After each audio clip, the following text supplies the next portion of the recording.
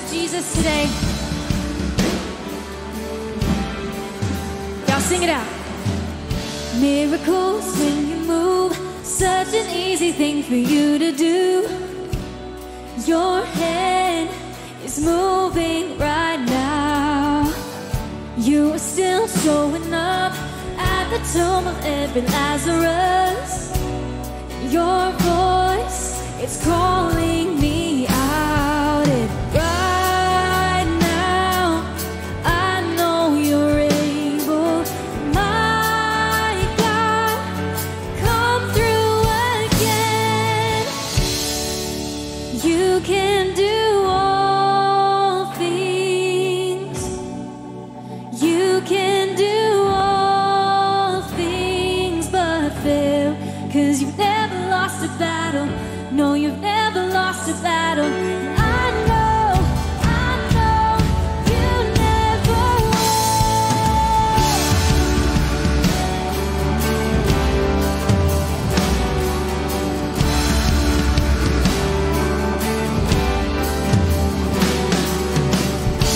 Everything's possible by the power of the Holy Ghost.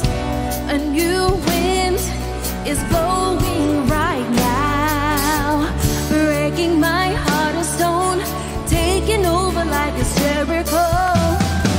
And my walls are all crashing down. Right now, I know you're able. My God, come through again. Oh, you can do all things. You can do all things but fail. 'Cause you've never lost a battle. No, you've never lost a battle. And I know you never will. You can do all things. You can do all things but fail. 'Cause you've never lost a battle. No, you've never lost a battle. I know you never will. You've never lost a battle. Never lost a battle. Never lost a battle. Never lost a battle. You've never lost a battle. Never lost a battle. You never will. You never will. You've never lost a battle. Never lost a battle. You've never lost a battle. Never lost a battle. You've never lost a battle. Never lost a battle. You never will. You never will. Oh, the referee triumphs. You've never lost a battle. Never lost a battle. You've never lost a battle. Never lost a battle. You never will. You never will. He's always been true. Yeah, he's never lost a battle. Oh, you've never lost a battle. You can do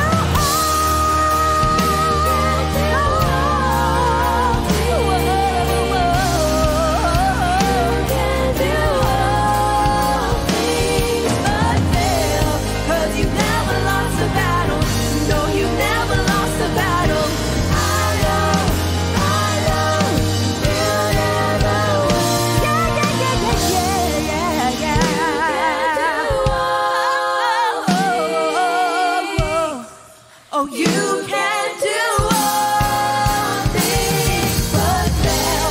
'Cause you've never lost a battle. No, you've never lost a battle. I know you never sit. I know you never will. I know you never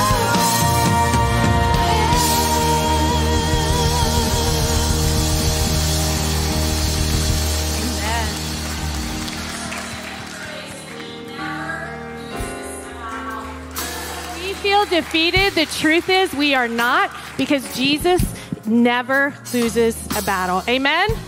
Amen. You may be seated. Well, good morning, fellowship. Welcome To those of you who are worshiping with us here in the building and those of you who are worshiping online, we are so pleased that you chose to join us this morning.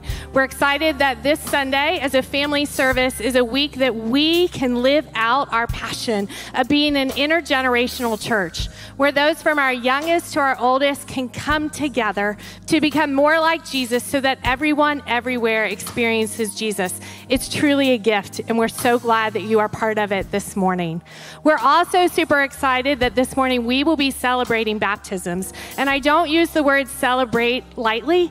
It is truly what we are doing. We are celebrating the fact that these individuals are going to make a public proclamation of what Jesus has done in their heart. And I pray as you watch them that you will remember the good work that he did in your heart, and that we can all be reminded of what it's like to be loved by a God that died on the cross and rose from the grave for us. So let's truly celebrate these baptisms together.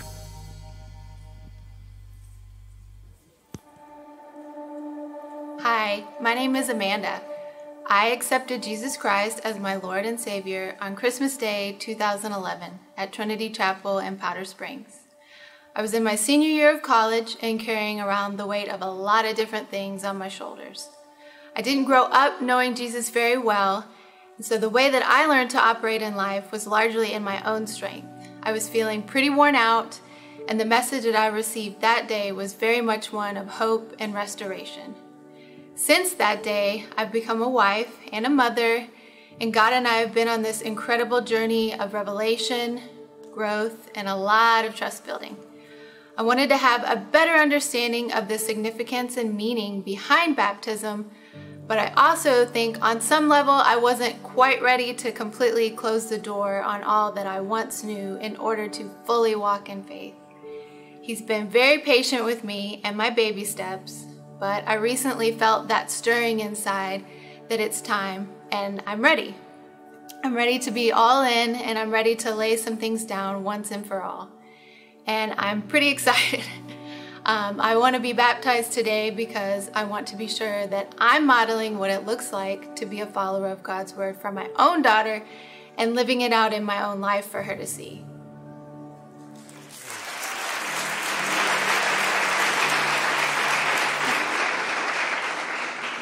For us, baptism is so much more than just someone taking a bath or getting wet. It is literally acting out and rehearsing the gospel. Baptism is the time when we commemorate the work that Christ Jesus has done for us. And when someone like my dear sister Amanda comes to us and says, I need y'all to know what Christ has done in my heart and my faithful commitment to him today. And so my sister, is it true that you have trusted in the finished work of Christ Jesus for the salvation of your sins? Yes, sir. And is it your desire to be faithful to the obedience toward Christian baptism today? Yes. Awesome. Well then, my sister, it is my pleasure and privilege to baptize you in the name of the Father, Son, and Holy Spirit, buried with Christ in baptism, raised to walk in newness of life. This way, this way, this way.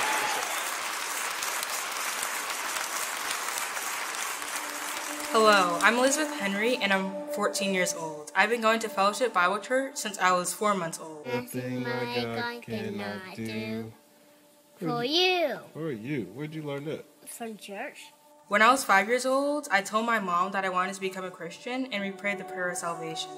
Since becoming a Christian, I wanted to become a better person. I want to get baptized today to show that Jesus is my Lord and Savior, and that I believe that he died on the cross for my sins and rose 3 days later. God is so great. My God is so mighty. Him nothing has God to so do.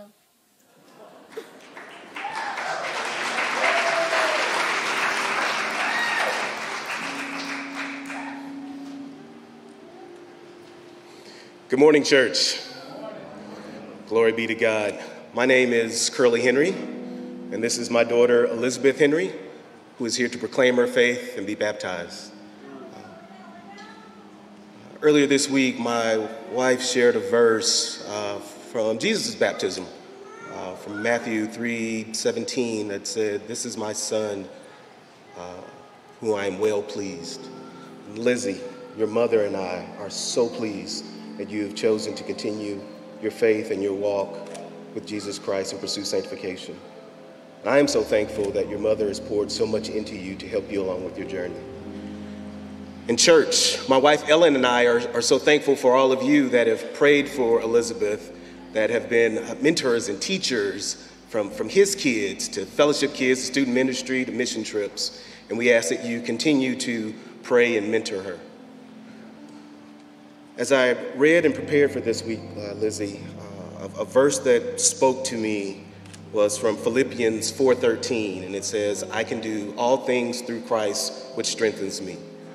I would be remiss if I didn't also share a verse from one of your favorite passages from Matthew 5:14 that says, you are the light of the world. What's the rest of it? City set on a hill cannot be hidden. There we go. And now, because of your love of Jesus Christ and your obedience to his commands, I baptize you in the name, the Father, and the Holy Spirit.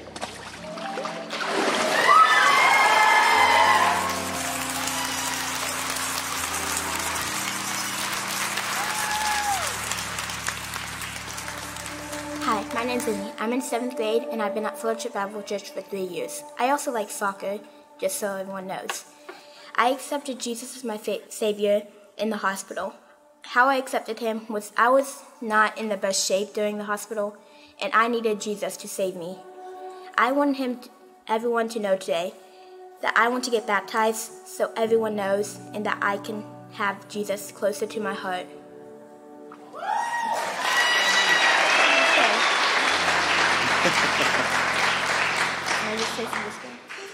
My name is Emery Lott, and it is my honor to be here this morning with my daughter, Emmy Lott. Emmy, have you accepted Jesus Christ as your Lord and Savior? Yes. God's word says that he knows the plans that he has for us, plans for a hope and a future, and plans to prosper us and not to harm us. Emmy's gone through some tough things in life. In fact, just this morning, she was discharged from the hospital about an hour and a half ago, but she did not want to miss this morning. She wanted to be here.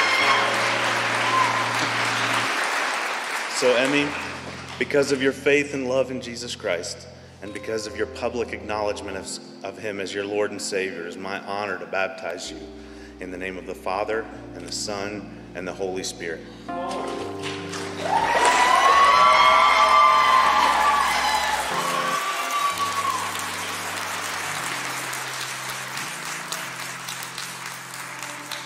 Hi, my name's Collier. One of my interests are I like to play sports like football and basketball. I'm in 6th grade and I've came to accepting Jesus in a car ride with my mom since she picked me up early from school on a Friday afternoon, and I learned and realized that Jesus is my Savior and that he saved me from sins and keeps protecting me and watches over me. And I feel like I want to get baptized today because I want not only me and my family to know that I accept Jesus into my heart, but also because I want everyone to know that I accept Jesus into my heart.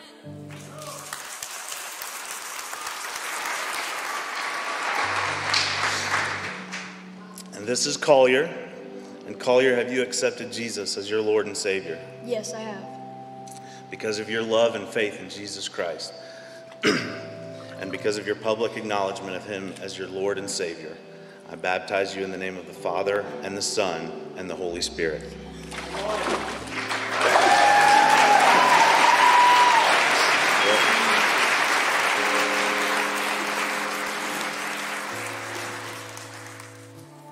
My name is Carson. My interests are playing sports like football and basketball.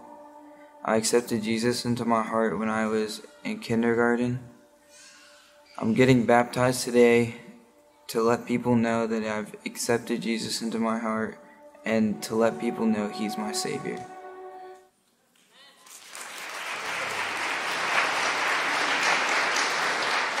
And I'm still up here. I didn't want to leave. We've had just an amazing experience recently with our kids, a family of 10 with 8 children, and we've just truly experienced kind of a revival with some of our kids lately, and it's pretty exciting to be up here with 3 of them today. Carson, have you accepted Jesus Christ as your Lord and Savior? Yes. Because of your love and faith in Jesus Christ, and because of your public acknowledgement of him as your Lord and Savior, I baptize you in the name of the Father, and the Son, and the Holy Spirit.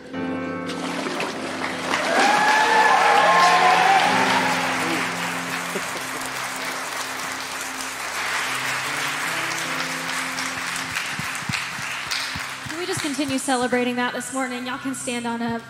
We're going to sing a song called Firm Foundation this morning, and I think it so perfectly ties in with what we've just seen of people placing their faith in Jesus. Let's just continue in that this morning to place our firm foundation in who he is.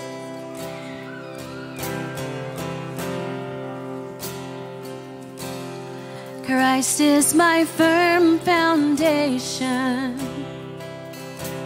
the rock on which I stand when everything around me is shaken.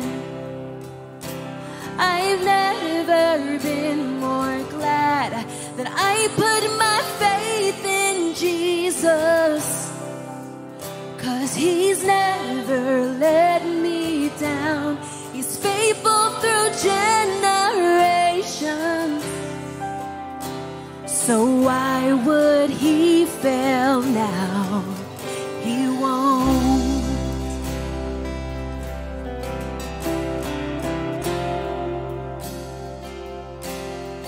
I've still got joy in chaos. I've got peace that makes no sense, so I won't be going under.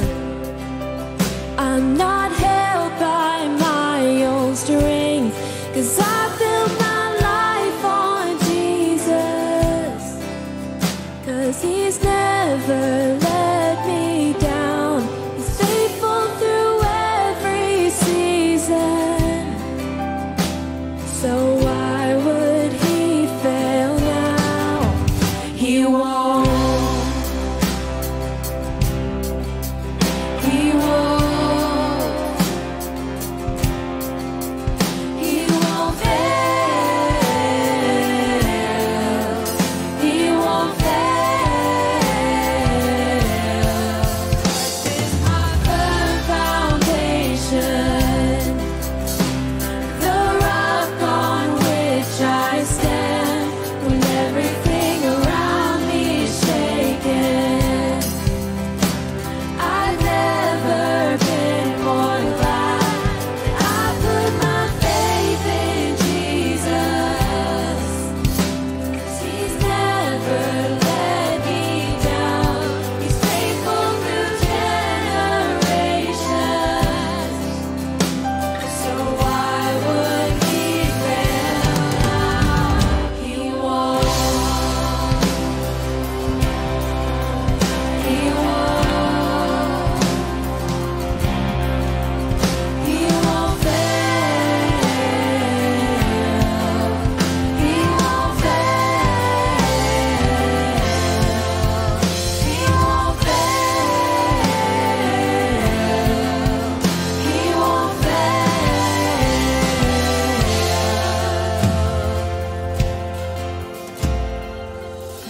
This next part talks about the winds come and the rain comes, but if our foundation is in Jesus, we stand secure, we stand firm. And I don't know what you walked in with this morning, I don't know what you might be carrying, but we have an opportunity to place our foundation in Jesus today. Let's respond. Rain came, wind blew, my house was built on you.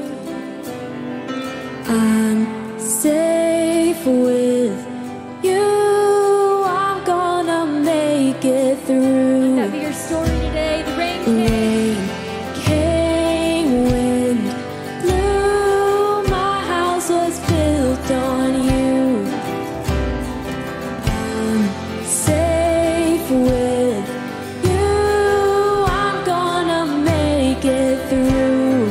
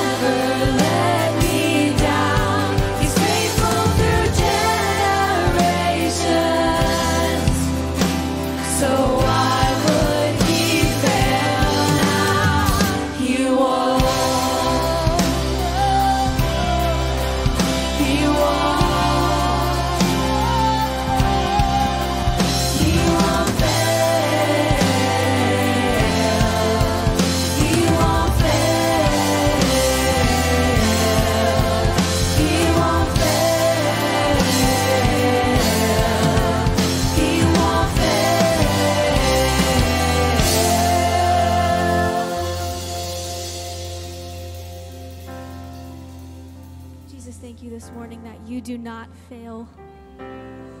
God, that no matter what we walk through, no matter what we face, we serve a God who does not fail. And we have a firm foundation. We have a place to put our hope and a place to put our trust that is secure. Jesus, we thank you for that truth this morning. In your name we pray. Amen. Y'all can be seated and turn your attention to the screens.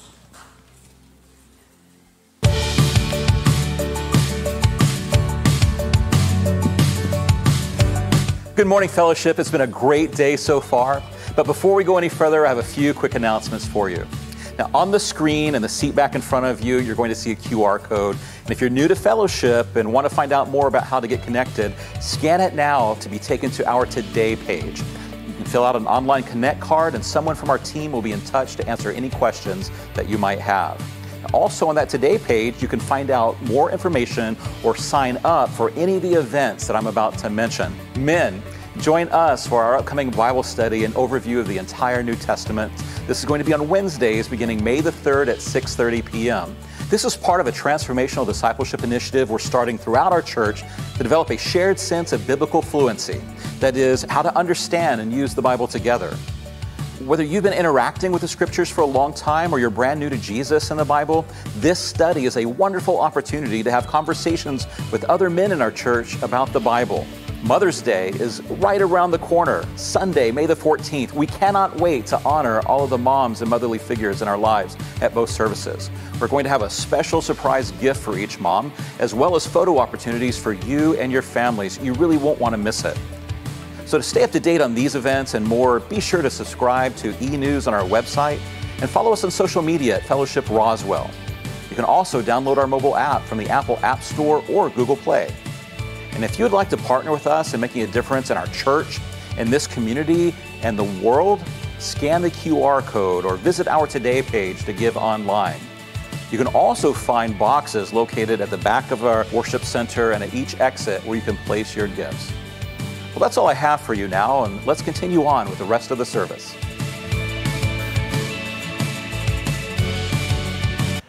Well, family, good morning. It is good to be in the house of the Lord with y'all this morning. Shouts out to the families that are here. If you're under 10 in the room, would you make some noise? It's like 6 of y'all. That's all right. If you're in middle school, say, oh, yeah. And we got any high schoolers, give me a whoop, whoop. Everyone else, say good morning. Family, I am so excited to be here. There's a lot that's happening this morning, but one of which is we just got to witness several people rehearse the gospel right before our eyes. And y'all, I'm just going to tell you, like, baptisms are one of the most amazing things that we do here every single week. We get to, and it's not just going through the motions of baptism, but it's the sermon baptism preaches that each of us is dead trying to pass through the waters of God's judgment. But Christ Jesus, having been plunged beneath that flood for us, allows us to pass safely from death into life, being raised to newness of life. And every time somebody gets baptized, it's a reminder to the enemy that he's losing ground, that Christ Jesus wins. And this thing ain't got his name on it, it's got Jesus' name on it. Amen. I'm so excited. I didn't even tell y'all welcome. Well, good morning. It's good to see y'all. We're having some technical issues, so if you're on with us on the live stream, thank you for being with us. And if you're not, we hope that you'll tune in on the recording.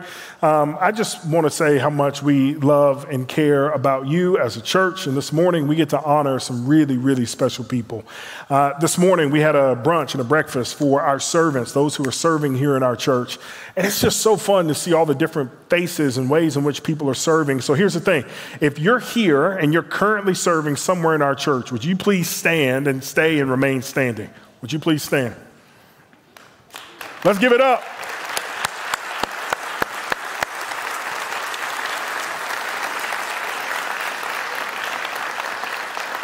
Okay, stay standing, stay standing. Stand back up. I see you. Thank you. Love your shirt, by the way. Hey, if you're around someone who's standing, I want you to give them a high five and say, thank you for serving.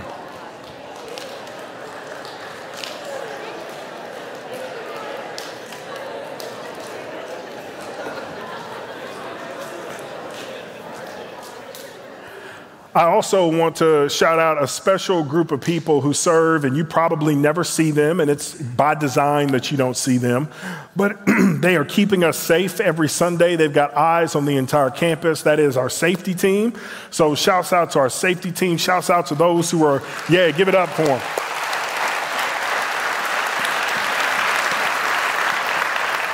And a big, huge thank you to Roswell PD, who keeps us safe every single week. Thank y'all for your service.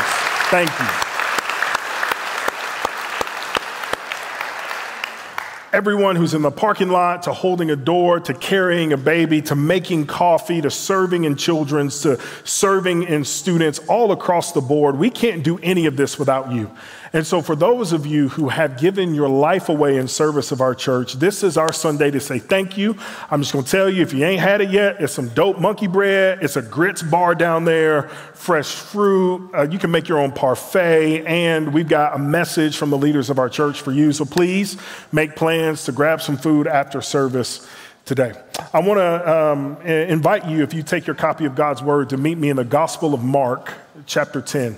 The Gospel of Mark, chapter 10. As you turn there, every Sunday, we get the wonderful privilege of praying for our brothers and sisters here in our city, around our nation, and around our world.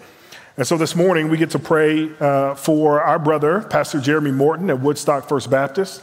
And we also get to pray for Claude Acho, who's at Resurrection Church in Charlottesville. A week from today, I will fly to Charlottesville to be present as our brother is ordained into the ACNA. It's a pretty monumental moment for him and really for us, as they've launched in the last couple of weeks, and God's already doing some really cool and special things through the Church of the Resurrection. Also, we're going to be praying for Nick and Maya Mikuluk, our partners in the Ukraine. For those of you who are partnered with us financially, you got an email this week, or maybe you can open it this week, and I give you a bit of a financial update on where we are as a church. It's really encouraging. And I tell you a story that the Mikuluks, that Maya shared with William Rainey when she was here in town last, about where the special offering that we took up for them, how they use that money, and y'all, it is a phenomenal story. And it's just another way in which you can show and see that your dollars, what you give here, we're not just hoarding it to keep it to build us up. No, it's going across the world so that literally the church can be the light in the darkness. I encourage you, if you haven't opened that email yet, go ahead and open it and be blessed and encouraged by that story. But before we hop into Mark chapter 10, verses 35 through 45, I want to pray for us and for our brothers and sisters that we have before us this morning. So would you go with me before the Lord in prayer? Father, in your goodness, you've allowed us to gather here by your power, under your strength, and it's good for us to be reminded that it is not us who invite you into a place, for who can invite someone who owns everything, but rather you have invited us, and we submit and humbly say yes and thank you. For our brothers and sisters before us, Lord, we know that you are the one who knows and numbers our days. You know the hairs on their head. You know where they are in this moment. I pray that your manifest presence would attend to them. I pray that you would lift their countenance if they're discouraged. I pray that you would fill my brothers with strength as they stand and open the word and declare, "Thus saith the Lord." And I pray that the churches in which they serve would be filled with joy, that they would be filled with encouragement. And Father, that your gospel, which works in every place and space, in every zip code, that it would work this morning in and through your servants. So Father, for us this morning, as we open your word, to hear what it is you would have for us to say, Spirit of God, you are the hand that penned the words on these pages.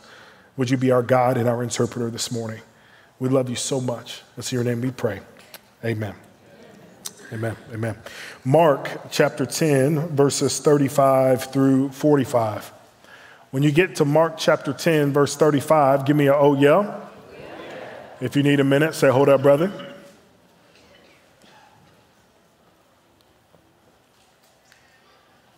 Sounded like somebody said something, but I can't really tell, so I'm just going to sit here for a minute. Hear the word of the Lord. And James and John, the sons of Zebedee, came up to him and said to him, "Teacher, we want you to do for us whatever we ask of you." And he said to them, "What do you want me to do for you?" And they said to him, "Grant us to sit, one at your right hand and one at your left, in your glory." Jesus said to them, "You do not know what you are asking. Are you able to drink the cup that I drink, or to be baptized with the baptism with which I am baptized?" And they said to him, "We are able." And Jesus said to them, "The cup that I drink, you will drink, and with the baptism with which I am baptized, you will be baptized. But to sit at my right hand or at my left is not mine to grant, but it is for those for whom it has been prepared."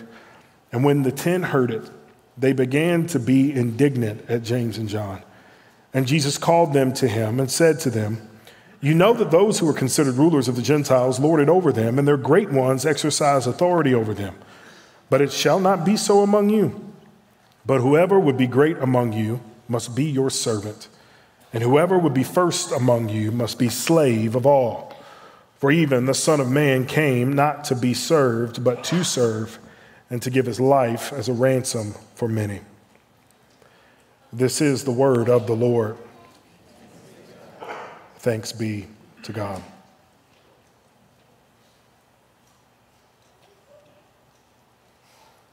I've spent the last 3 days watching the NFL draft. And I've been watching the various nature of celebrations inside of people's homes. It was interesting to watch and see who's there present in Kansas City on draft day.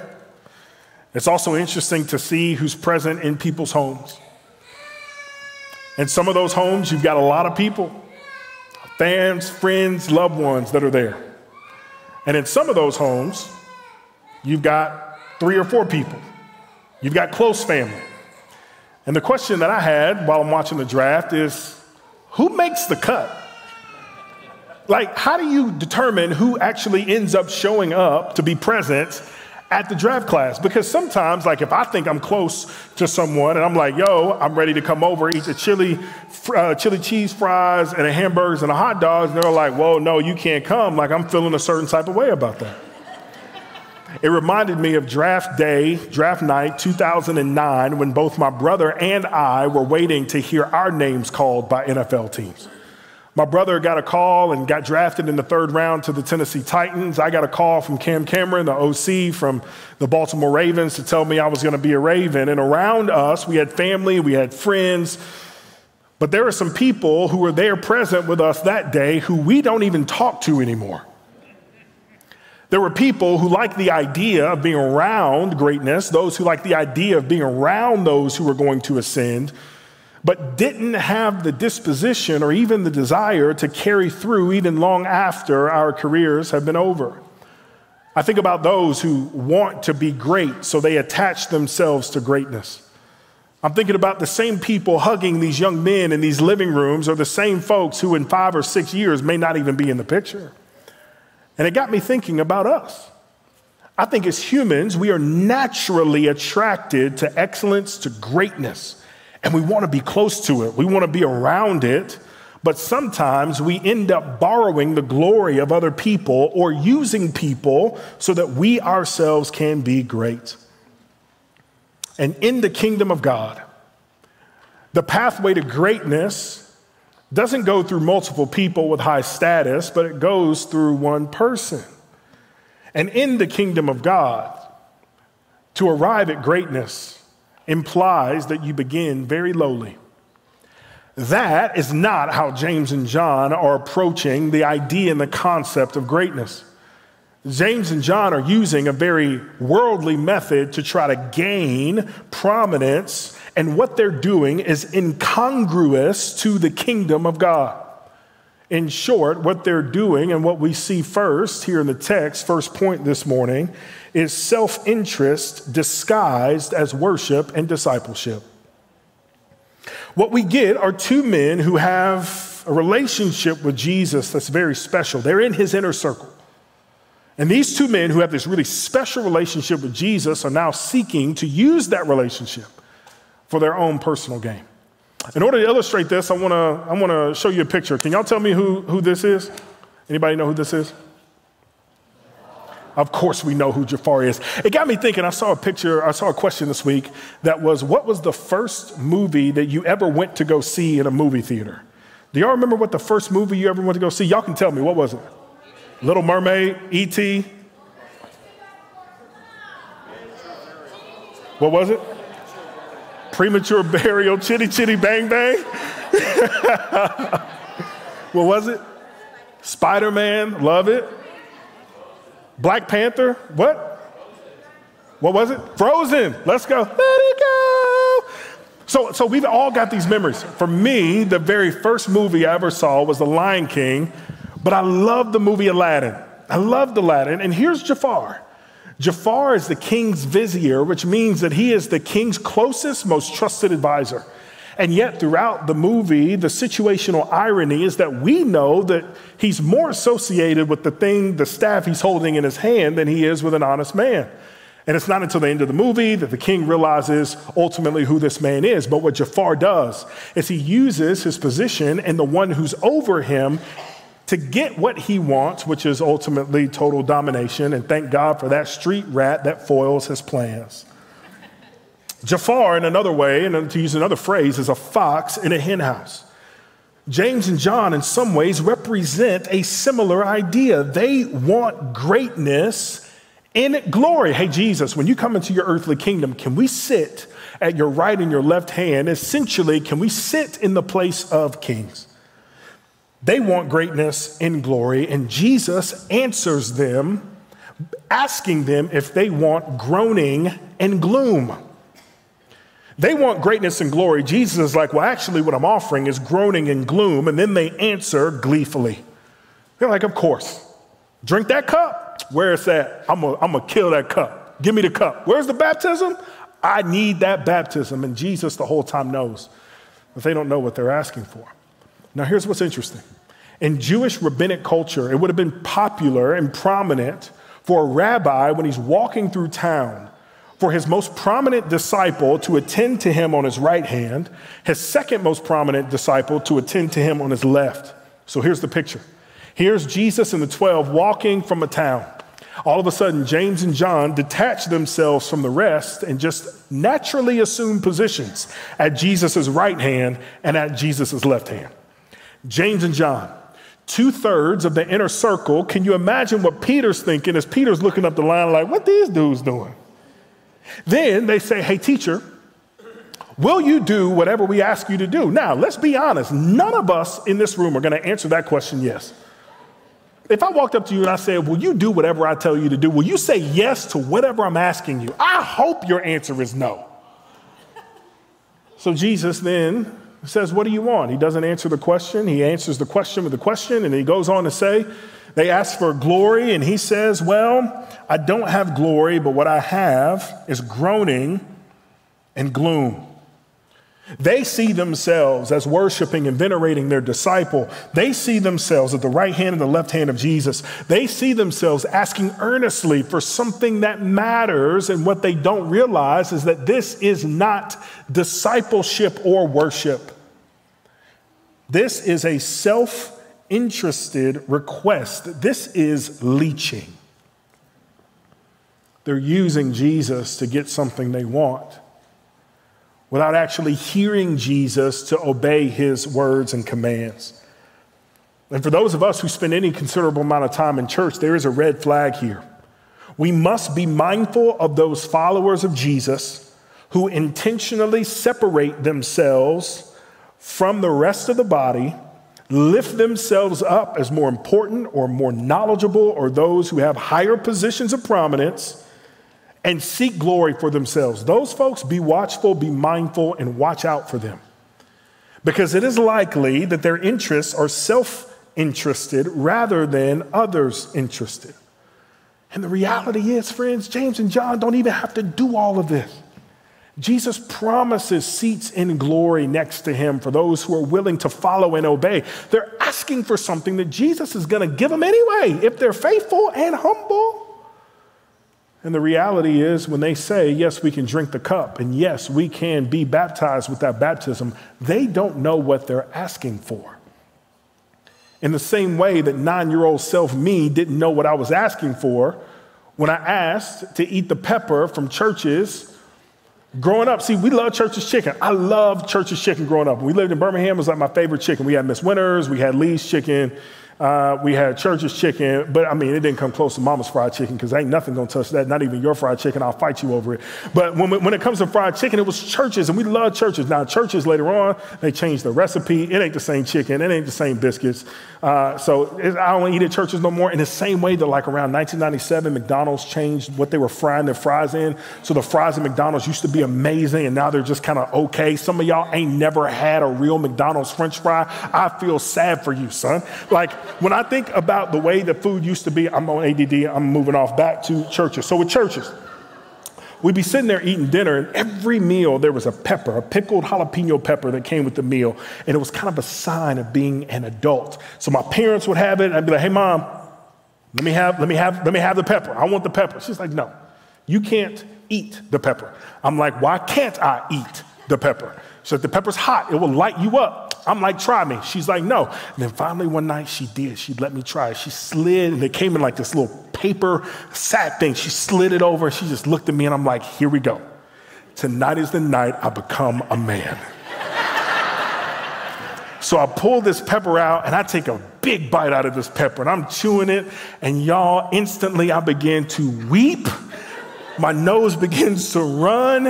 I instantly regret eating the pepper. Why do I say that to you? I say that because sometimes we don't know what we're asking for.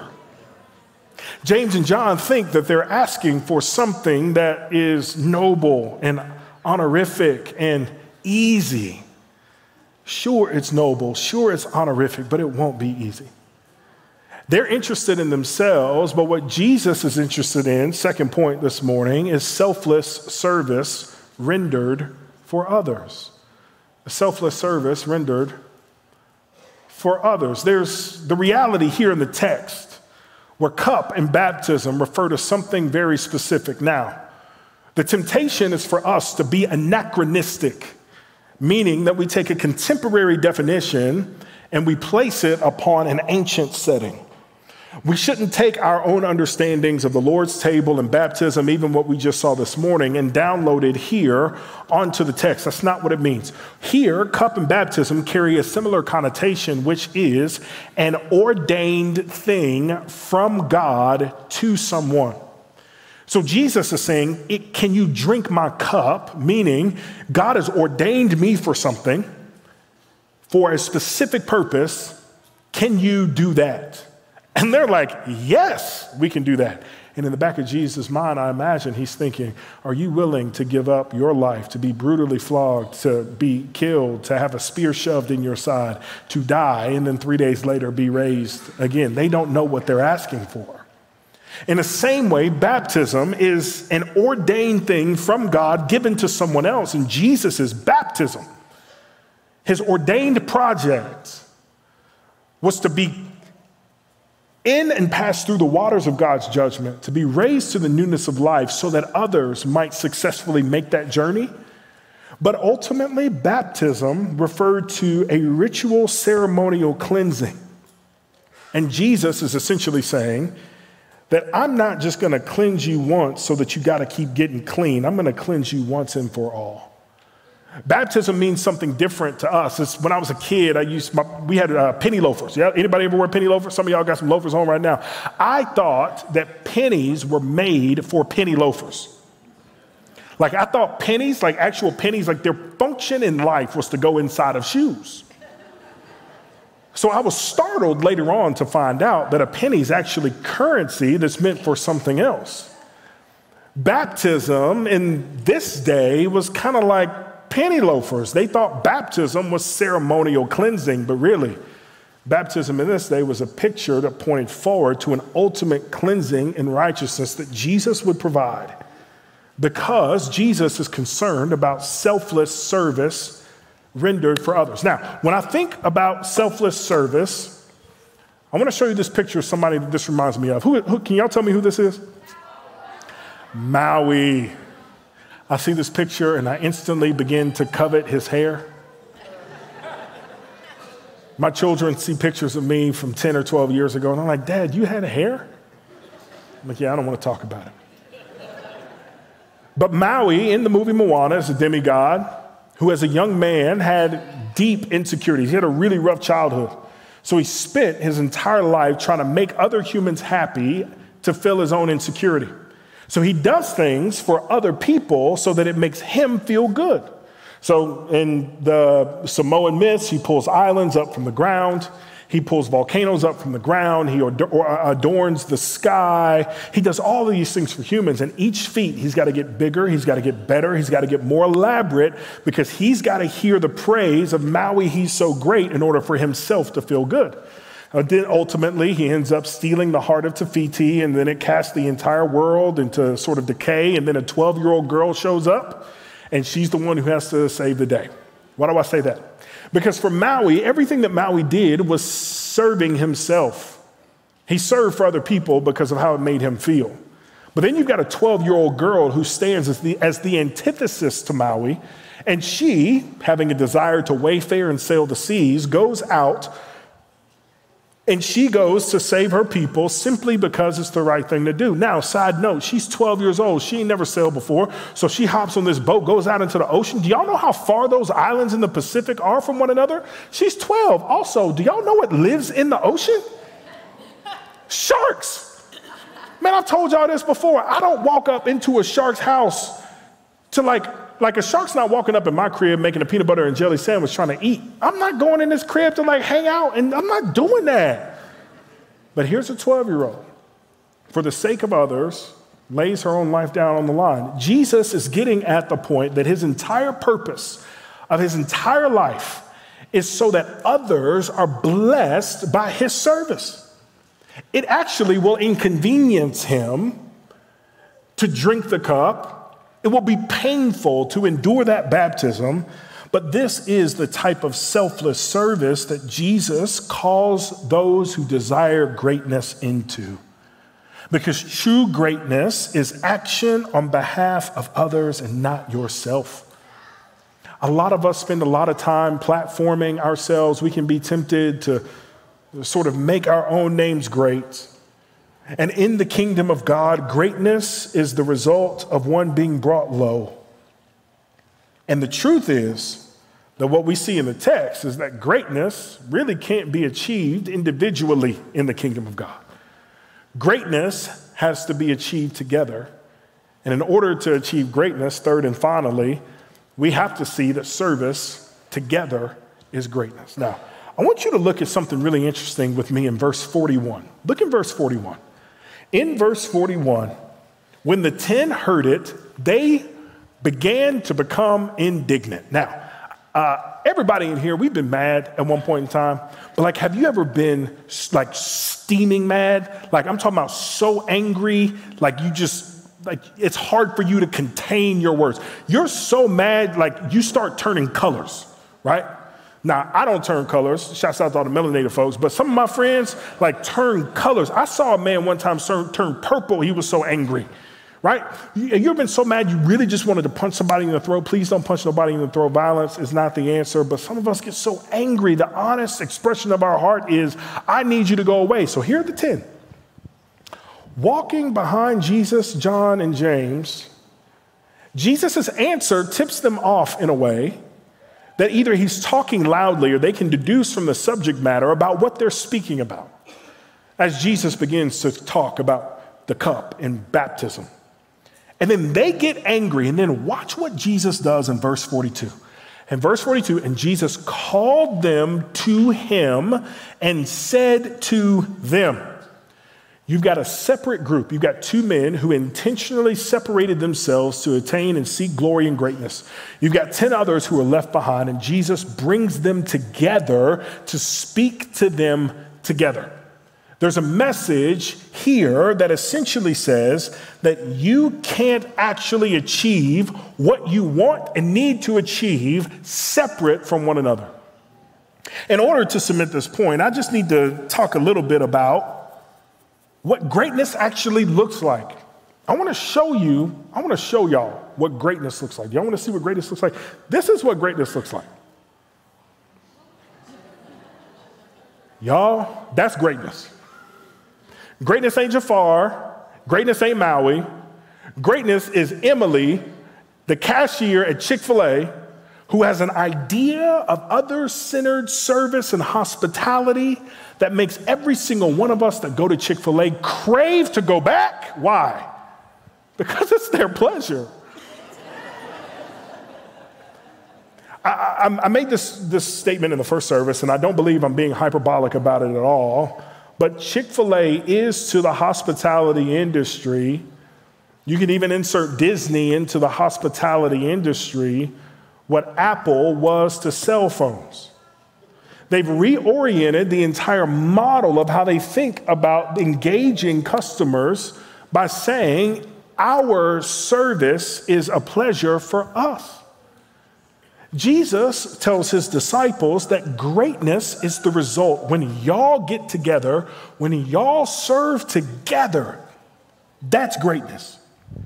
Now, this would have been very countercultural because there were two realities that would have made James and John do what they did.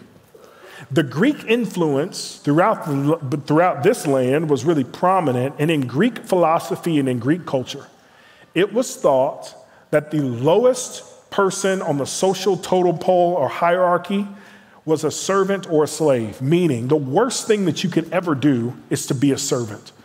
One common question of the day was this: how can a man be happy when he has to serve someone?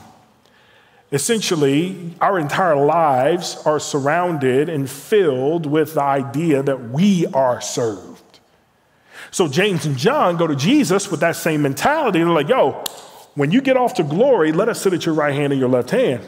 We want to be those who are served. Jesus says these things are not to be so in the kingdom of God. So Jesus brings them together because I want y'all to hear me when I say this. We do silly things when we're in isolation. So Jesus brings them together because we do crazy things when we're isolated. So he brings them together because we believe lies when we're isolated. He brings them together into the community and he says, this is not the way of my followers. But if you want to be great, then you need to be a servant. And he says that a greatness is not you don't bully people to be great. You don't exercise authority like those over the Gentiles do, but you serve. Now, this is incredibly countercultural. It's incredibly countercultural.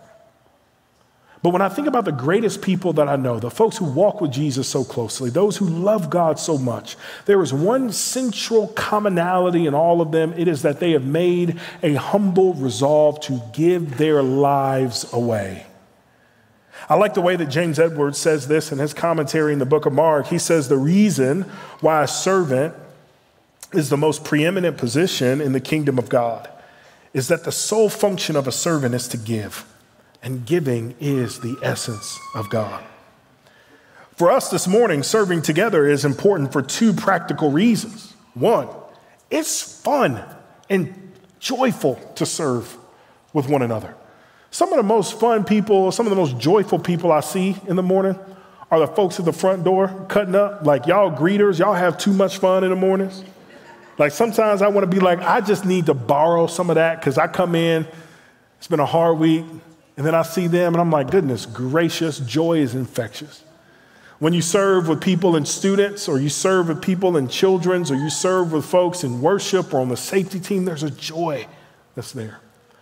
But also, when we serve together, we get to aid one another and help one another avoid burning out on serving, so that someone's not serving in the same position for years on end without a break. But when we're all together, when it's all hands on deck, we are exercising what it looks like to be like Jesus, but we're also experiencing the joy of Jesus. And we can't miss what Jesus says in verse 45, the very reason why he's come. For even the Son of Man came not to be served, but to serve. I've said this before. Like, y'all, if I'm God, I'm coming to earth and I need y'all to carry me on a chase everywhere I go. I need the grapes ready for me to eat. I need everyone shouting and chanting my name. I need there to be pyrotechnics in the sky. I need people bending over to worship. But Jesus comes in the inconspicuous way of poverty by way of a manger. God in flesh delays his ministry in some ways until 30. And in just 3 years, brings the kingdom of God. It erupts across the world, changes the world so that you and I are sitting here today because of the way this man lived. If even Christ Jesus himself, who the prologue of John and even in Colossians 1 tell us that all things were created by him and for him and through him, all things, he is the purpose and the medium and the end of all creation. He came not to be served, but to serve. Next week, William and Pastor Matt are going to begin teaching through the book of Philippians. And how does Paul describe the person and work of Christ Jesus other than, though he himself was in the form of God, did not count equality with God as something to be grasped, but he made himself nothing. Taking on the form of a what? Servant. And Paul even goes so far as to say that the taking on the role of a servant is actually what leads to verses 8 and 9, which is the exaltation. Therefore, God has highly exalted him. Paul uses, I'm stealing their thunder. I'm sorry, fellas. This is so good to me. I got to say it. Paul actually invents a phrase to talk about the exaltation of Jesus. He combines two phrases that literally mean that God has superabounded exalted him above every name that is named, so that every knee should bow and every tongue should confess that Jesus is Lord. And he got to greatness because he was willing to serve. Here's the whole point of this sermon. I'm 2 minutes over. I'm done after this. AKA, I got 7 more minutes. I'm kidding.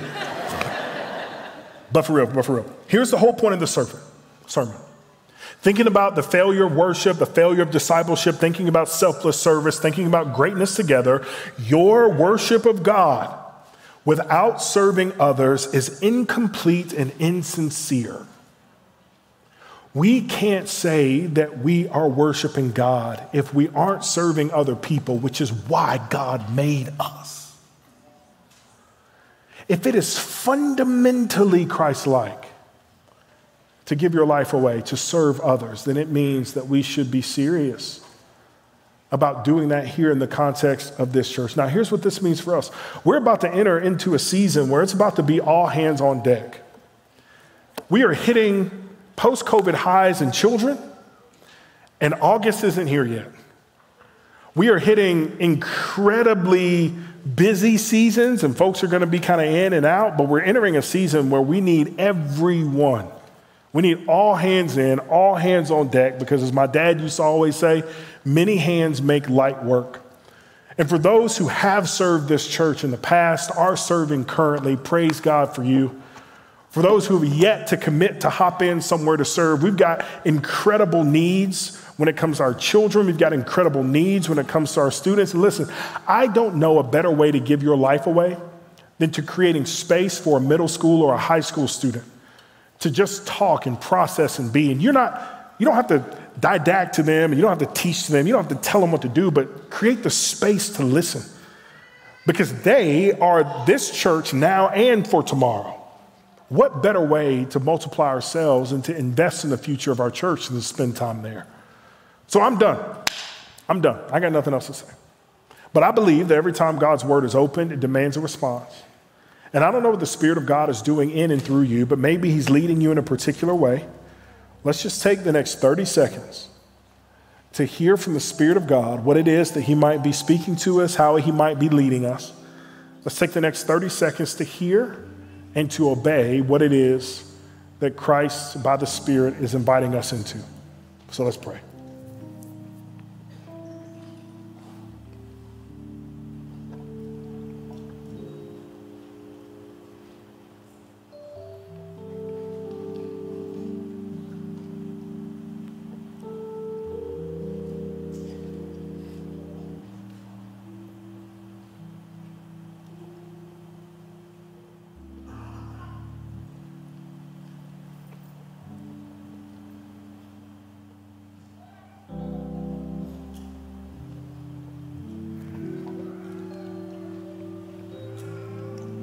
Father in heaven, I thank you that you have sent your Son to do what we cannot. That you have sent your Son to not only take our place, atone for the sin of the world, but to serve us in such a way that it transforms and changes us.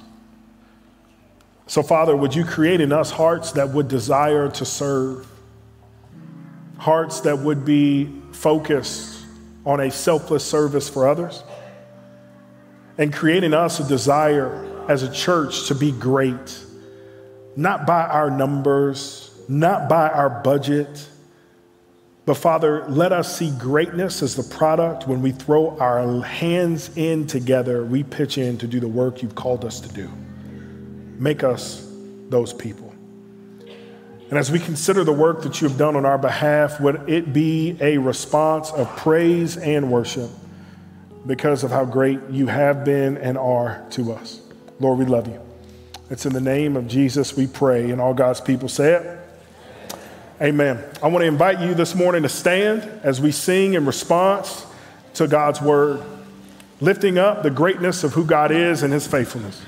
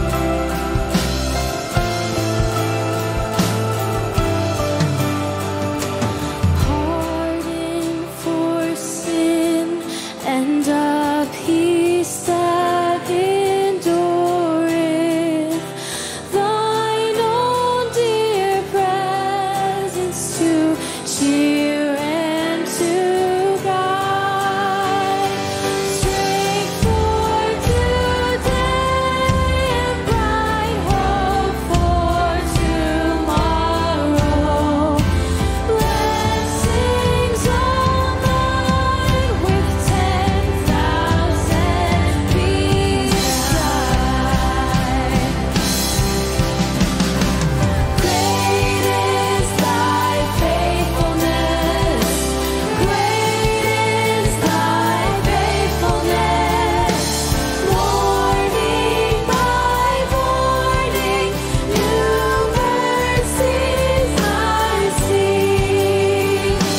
All I have needed, thy hand hath provided. Great is thy faithfulness, Lord, unto me.